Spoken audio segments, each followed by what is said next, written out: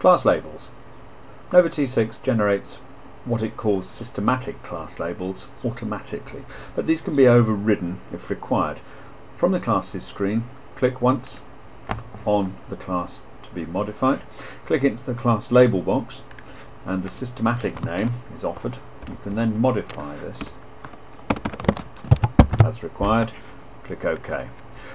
Normally you don't see user specified class labels on this screen. However, from the classes menu we can switch that option on. Display class labels, and where user defined class labels exist, they're shown in preference to the systematic class labels.